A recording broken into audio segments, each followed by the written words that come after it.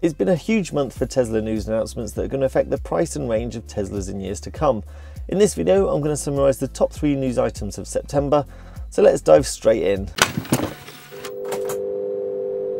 In this video, we'll look at the battery day announcements that happened on the 22nd of September and try to get to the bottom of why the reactions were so polarised. We'll also look at the Plaid tri-motor system and see what it means for Tesla cars in the future, and then finally look at software updates that are expected in the coming few months. So battery day was part of Tesla's annual stockholder meeting, and it pretty much outlined their battery plans for the next few years. Now, I think the reaction by the media pretty much showed whether the writers were pro-Tesla or anti-Tesla. The main issue that I could gather was the fact that Tesla didn't actually announce anything and then go, it's available next week. And it was a slow implementation over a period of about 3 years.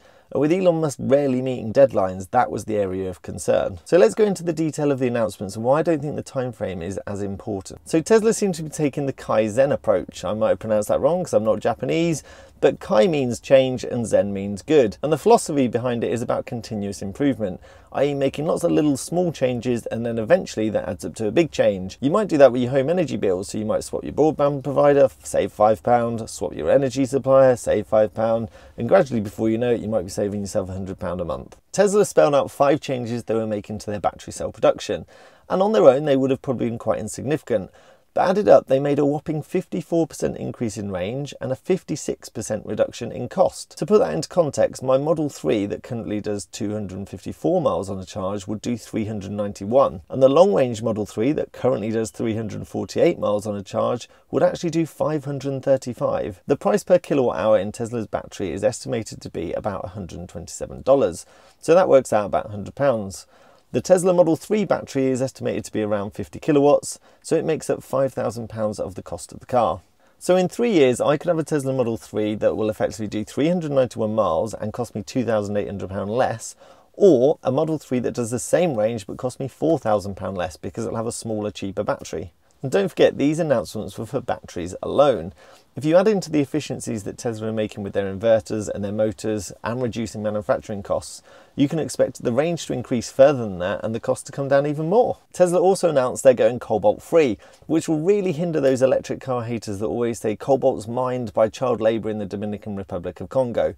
Well, next time they do that, just remind them that yes, lithium-ion batteries do contain cobalt and use over 50% of the world's cobalt supply, but the majority of that is actually made up from mobile phones and other lithium-ion battery devices. Electric cars are estimated to use about 10% of that, so overall world supply, that's about 5%. What you can also tell your combustion buddies is that to get sulfur-free petroleum, you need to use a catalyst. That catalyst is actually cobalt, and they use about 5% of the world's supply. So electric cars and petroleum cars currently use the same amount. If we remove cobalt out of our batteries, then that's going to reduce, and maybe we can use that technology to do mobile phones and laptops. So actually suddenly the cobalt supply won't be going into lithium batteries at all, and it will be the oil industry having to question their use of cobalt. Now, another change Tesla made was something called tabless architecture. Now, I'm not an electrician, so feel free to correct me in the comments, but my understanding is that all the energy goes through a tab at the end of the cell. And because of the thermal implications, there's only so much energy can go through there before it'll overheat and cause problems. My interpretation of it is if you had a 5 amp wire in your house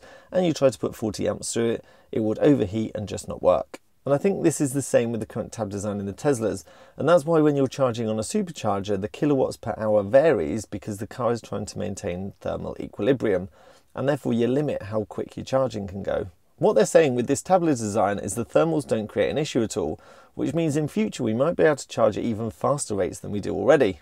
At the unveiling of the Cybertruck in November, Elon Musk subtly hinted that the Cybertruck was capable at charging at more than 250 kilowatts. Now, considering the highest rated supercharger, the V3s, are only rated to 250 kilowatts, that might imply that a V4 supercharger is a work in progress, and who knows what rate that might charge at. If I could charge my Tesla Model 3 with 250 kilowatts and no limiting, I could go from 20 to 80% in just 7 minutes. Or to put it another way, I could add 120 miles in that time period. With a short toilet break taking between 10 and 15 minutes, we're talking no issues whatsoever when it comes to charging or delays to your journey. And I think this is where people miss the point about battery day a little bit. This is what Tesla is going to be introducing slowly over the next few years. Some advancements in 6 months, some 18 months, with full completion in 3 years. Compare that to other manufacturers that are announcing vehicles that are coming out in the next 6 months. I'm thinking here of the ID.4, which actually I really like the look of it, and I imagine the build quality is better as well.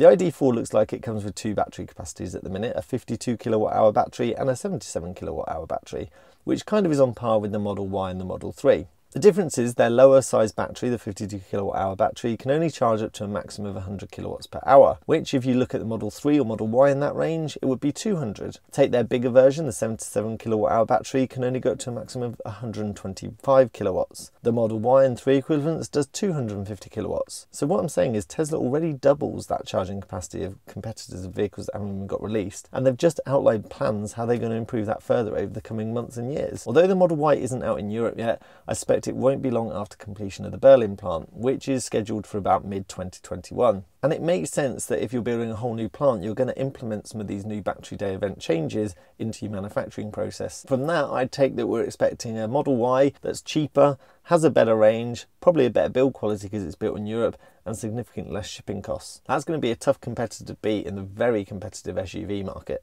I think the two key metrics people look for when buying an electric car are range and cost. Although looks are important, clearly they're not that important. So overall, I think people reported on Battery Day being a null event because nothing was here today. All of it is planned and promised in the future. And with Elon Musk always breaking deadlines, I can see the area of concern and why people weren't as excited as we first thought. But the key message I wanted to get across was really that they're way ahead of the game already, so even if it is a little bit delayed, they're probably still going to be ahead of the competition. The other announcement that dropped on Battery Day was the launch of the Plaid tri-motor system on the Model S. Now, Elon Musk's focus was purely on speed, saying it can do 0 to 60 in less than 2 seconds, has a top speed of 200 miles an hour, and 1,100 horsepower, and is targeted purely at the Porsche Taycan Turbo S. The bit I was interested in, because I'm not a speed freak, was actually the range, because it was estimated to go over 520 miles. So the two things are happening here. They're putting in a massive battery, which is going to make the range a lot bigger, or the fact that they're using 3 motors is increasing the range significantly. When Tesla introduced their all-wheel drive versions of the Model S in 2014, people were quite surprised because it actually increased the range. And normally in combustion engines, when you add all-wheel drive, it reduces the MPG. Tesla explained how they achieved this, and basically each motor had a different optimal power output. So one was built purely for acceleration and power, the other was built for high-speed cruising, and combining the two meant you could get much better range efficiency out of your battery. And this might be what's happening in the tri-motor system. If Tesla have engineered each motor to spin at slightly different speeds and have slightly different top efficiencies, they can get the most range out the battery. And who knows, once the hype drops around the Plaid tri-motor system, we might start seeing it creep into the cheaper long-range versions, which will boost range even more. Finally, let's look at the up-and-coming software updates we can expect in the next few months, and I really hope this one isn't a rumour. And that's because Elon Musk recently tweeted that we'll be getting bird's-eye vector view so that we can park and see 360 around our car. Now, I'm not quite sure how they're going to achieve this without an additional camera on the front of the car, but I'm not going to argue because I don't understand how Tesla do a lot of things. He tweeted it will be coming as part of the full self-driving software.